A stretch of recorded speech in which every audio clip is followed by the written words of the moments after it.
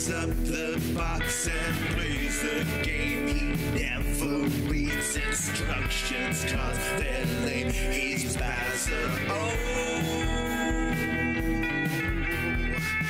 he plays the game so badly. His eyes are twitching madly. He's here again so sadly. He's Bowser. Oh. Hello, welcome back. Right, as you can see, the title, the game today for the comparison video is Way of the Exploding Fist, one of the iconic fighting games from the 8-bit era on the Amstrad, the Commodore 64 and the Spectrum. I did want to show you the BBC Micro version as well, which seems to be really quite a good version based on what I've seen on YouTube. I do have it, or it is shown as being included on the files on the Turbo MMC thing, but it seems to be a dead file, so I'm unable to show you that. So what I'll do is I'll pop a link to a video of the BBC Micro version in action in the description box down below, and you can check it out yourself and see how it sort of compares, because it does seem to be a really competent version. It's just a shame that I can't show you it myself and share my thoughts. Now, as ever, you know, I'm just looking at these, it's just from a curiosity point of view, seeing how the various versions stack up against themselves. The Commodore 64 version I did play years ago when it first came out on my mate's computer. It absolutely blew me away. I was very happy when it was released eventually on the ZX Spectrum, and the Spectrum version is great. And the Amstrad version I don't know at all until I got the DDI3 thingamajig, so I'm fairly new to that one. I have had a bit of a play with it, just to get my sort of eye in on it and see how it plays, etc. So the purpose of it is, as usual, just to show you what the differences and similarities are between the three versions. Please pipe up with your memories of whichever version you were most familiar with back in the day. What you think of the other versions that you weren't so familiar with. So for example, if you're familiar with the Commodore version, let me know what you think of the Spectrum and Amstrad versions, and vice versa, in regards to all those things. Now, there are going to be more comparison videos to come. I've just been playing Bomb Jack on all three systems. That's going to be a comparison video that's coming up soon as well. And like I said, also there's going to be Iridium, Commando, the Barbarian games, and some others. Just because I think it's really a nice thing to do. I find it really sort of interesting to see how things were developed, and you know how they sort of differ across their versions while still being more or less the same game. Now, there are examples of games that are totally different from one system to the next, and an example of that will be, I've been looking at YouTube videos of Action Biker, the game. Now, on the Spectrum, it's absolutely hopeless. It's probably one of the worst games I've ever played, but I've been checking it out on YouTube, the Commodore 64 version, and various reviews of it. It's a totally different game, and it seems much better. So I'm thinking of putting those two versions side by side. Anyway, you want to see Way of the Exploding Fist on 3 different systems. Remember, there's a link to the BBC Micro version in the description box down below, so let's get on with it. Hello, welcome back. Right, Way of the Exploding Fist. I'm going to start this, the running order is going to be, I'm going to show you it the way I actually encountered it. So Commodore 64 is the first version I ever saw or played on my mate Lee's Commodore 64.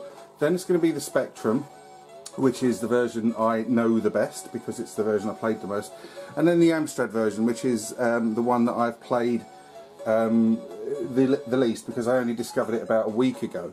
Right, the first thing that is going to strike you with the Commodore 64 version, if you don't know it, is the quality of the music that goes on throughout the game. Let me just sort of turn the volume up, and hopefully you can sort of experience that. Now, the only other version that's got music playing continually through it, I believe, is the BBC Micro version for some really strange reason. It's got this kind of if you check out the video that I've linked, it's got the this kind of tune going on through it.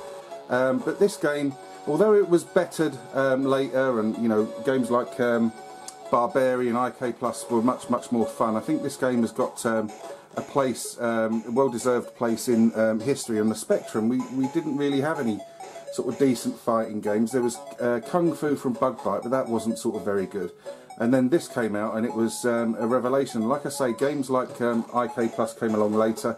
Psy Combat, if anyone remembers that one, that was a brilliant game, but it seems to be forgotten. Anyway, rattled on enough. It's just a basic one-on-one fighting game. You can play it one player, two player. The aim is to beat the opponent over 2 rounds. 4 hits give you a whole yin-yang symbol, and half hits give you a half. 2 halves make a whole, basically, and you get 2 whole yin-yangs. That's it, you've won the round. Anyway, rabbited on too much, let's get on with it. He says, here we go. Now this music is still iconic. It's absolutely wonderful music, this is. The graphics on the Commodore 64 version are really colourful, but they're also really blocky. Oh, he's had me. Bastard.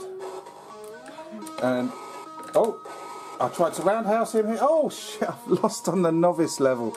That's like losing to a 4-year-old losing on the... right, let's start again. Right, let's have that one in the mush, mate. Yeah, on the 64 version, this music is just absolutely amazing. You know, I could listen to it for hours. It's a cracking example of... oh, he's done it again. Of you know, the real strength of the machine being that SID chip thing. Now, please suggest, bear in mind I am a 64 novice, suggest some other sort of soundtracks to check out. Commando seems pretty good from what I've experienced of it.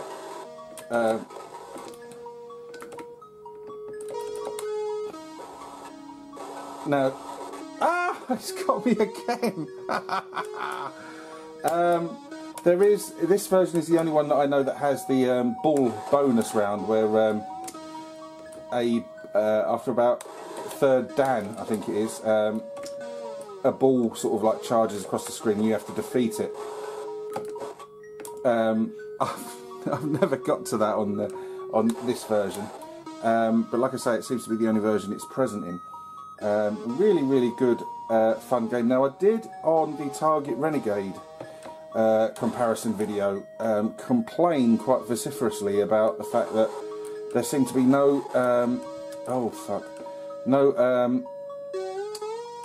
meaty sort of sound effects when your blows connected, as is being evidenced here.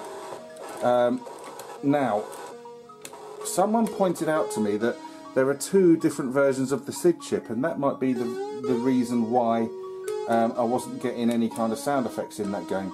I'm playing on a Commodore 64C, which is obviously different from the sort of bread bin, 64.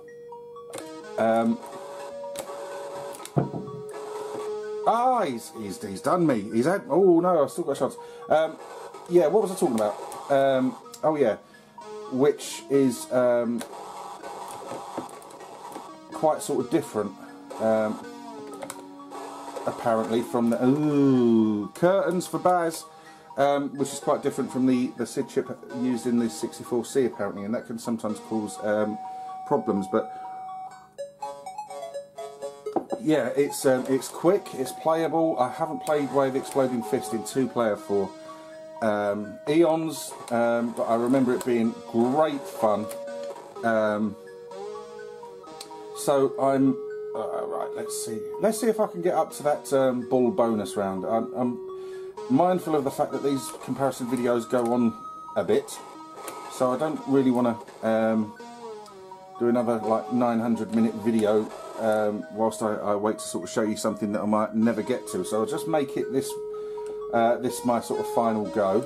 As you can see, the quicker you off someone, you get the remainder of the 30-second round time ticked down and added to your score. Whoa! right in the mush. Oh, it's going to end. Oh, no, it isn't. Oh, I have that right in the guts.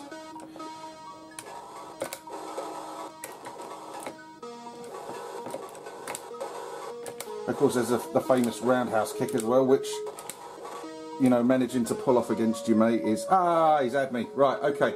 That's the Commodore 64 version of Way of the Exploding Fist. An absolutely brilliant game. Music is fantastic on that.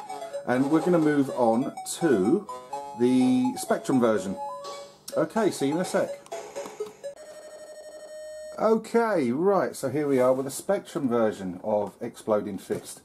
As you can see, main difference is the fighters are black and white as opposed to white and red, and it moves slower than the Commodore 64 version. And of course, other than the thumping, crunching connection effects, there's only really that little bell type tune going on, but the game is exactly the same. The backgrounds are really colourful. Like I said, this is the I was really happy when the Spectrum version of Exploding Fist was released. It's a great game.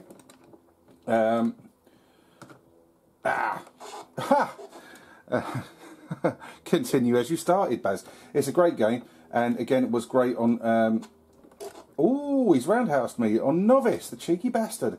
Yeah, it's a great game, still significantly slower, but it plays really well, and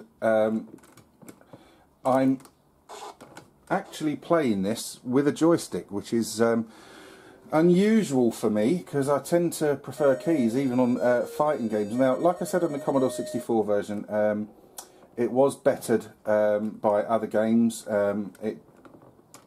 Oh, he's had me and all. It was bettered by other games that followed, Barbarian, IK+, Psy Combat, etc. But it still really does deserve its place in sort of gaming history. It's really good. I mean, the sprites are clearer than the 64 version, and the backgrounds are nice and colourful, etc. Now, I'm surprised there was never kind of like an enhanced version released for the 128 Spectrum that he's had me. That would have added sort of like an AY soundtrack, etc. That would have been really welcome. But yeah, it's a really good game. The graphics are clearer than... Oh, what have I done there? I've actually somehow managed to reset it. Good, because I was losing anyway. So let's just have another quick go. But yeah, it's a great game. Now, of course, it did have its sequels, Fist 2 and Fist Plus. Fist 2 on the Spectrum is it's very dreary. They've sort of taken away the one-on-one sort of fighting mechanic and turned it into kind of like an arcade adventure, and it doesn't work. A bit like Barbarian 2 doesn't work. Well, for me, it doesn't work. But I believe on the Commodore 64, it's actually supposed to be really good. And Exploding Fist Plus, they've basically nicked IK Plus's 3 fighter mechanic and come up with a game that isn't even sort of half as playable as that one.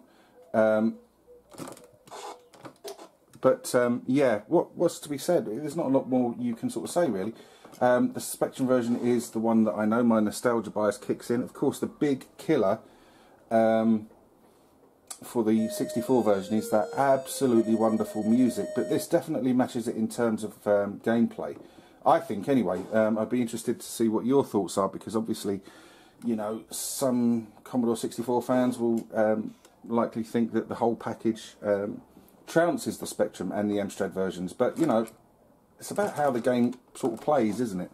Extra bells and whistles are all very well, but if the actual underlying game isn't fantastic, they don't really matter. But, you know,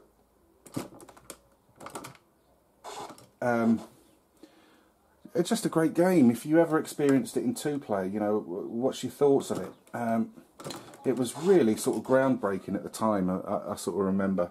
And the fact that us Spectrum fans, we got a good we've got an excellent version of the game as opposed to some tripe conversion. Come on, I'm going to do a sweep. Oh, you fucker. Oh, he's had me. Was really, really great. It got a crash smash, various other sort of awards from the magazines, etc. And rightly so. It's still a game I sort of like playing, even though, you know, nowadays it's sort of very, very, very primitive. But it's still really, really enjoyable. Anyway, that's just a, oh yeah, there's numerous backgrounds on the Commodore 64 and Spectrum versions as well, all of which are quite well detailed. Like I say, they appear to be clearer on the Spectrum. And the animation of the fighters is great. Fucking die. The animation of the sort of players is great. Now, one of the things on the later levels, if you manage to get yourself sort of ahead and you're having a difficult fight, is to let the clock run down and try and avoid any kind of confrontation, because whoever's got the most points once the 30 seconds runs down wins. And we used to have to have an unwritten rule in when playing it two-player that, you know, you weren't allowed to do that. You had to continue to fight, otherwise it wound the other person right up. But yeah, anyway, this is the Spectrum version of Way of the Exploding Fist. Great game. Oh, we're tied. And of course, I have mentioned before when I did the oh shit, E1. It's a bit. I've mentioned before when I did the standalone review of the Spectrum version. It's a bit of a pain that you have to win 2 rounds, but the computer only has to win 1 for you to advance to the next round, which is a bit of a pain. Anyway, that's the Specky version. Let's move on to the Amstrad. Okay, so here we are at the Amstrad CPC version of the game. Now, there's no need to revisit what the aim of the game is about. It's exactly the same as the other versions. So if this was the version that you grew up with, please share your memories of it. So let's get into it. Now, as you can see, it's really, really colourful. Oh, fucking hell. It seems to move slightly quicker than the Spectrum version. And what I like about it is the fact that they've tried to make an attempt to make it different from the other versions. As you can see, the background, in this one is this kind of sort of temple, sort of arena sort of type thing. And the second fighter is actually dressed in purple as opposed to red or white as it is in the Spectrum version and the Commodore versions. Now, I think that colour is really, really, really nice, and I like it a lot. Graphics a little bit blockier than the Spectrum version, like I said. Not much in the way of sound effects and music as per the Spectrum version, but it still plays really, really, really well. Now, there's something about the Amstrad version that sort of feels as if it's a little bit unfinished. There only seems to be this one background. Now, the Spectrum and Commodore 64 versions had 3, and I think, I may be wrong on this though, I think even the stop showing off, you bastard. I think even the BBC Micro version has more than one background, but it seems to be just this one sort of oh dear, I've lost that. This one on the Amstrad, and I don't know why. There's no reason that I can think of that that should be. You know, after all, I mean, if you're playing it sort of two-player, you're not really sort of interested in what's going on or what the background looks like. You're concentrating on your fighters, but it does, you know, serve to sort of break things up. So that's a bit of a disappointment, but it doesn't break the game at all. You know, it's still playing a really, really nice game, and you know, like I said, it's good that they've made touches to differentiate it from the other versions, you know, which is really, really, really good, and should be commended for. But yeah, away the exploding fist is. Now there is a version of it, I believe, on the Commodore 16, and it looks utterly hopeless. There is a video of it on YouTube. Again, I will sort of link to it down below in the sort of description box thingy. So take a look at that and just check that out, because it does look hideous. It's one of those ones where you think, well, why did you even try? You know, because it's just that bad, or it seems to be that bad. So if you're a Commodore 64 aficionado, did you have that version? Oh, we're neck and neck going into the last now fight. I'm not going to be able to. I was going to say, oh yeah, oh he won. Oh, what a bastard. Right, so yeah.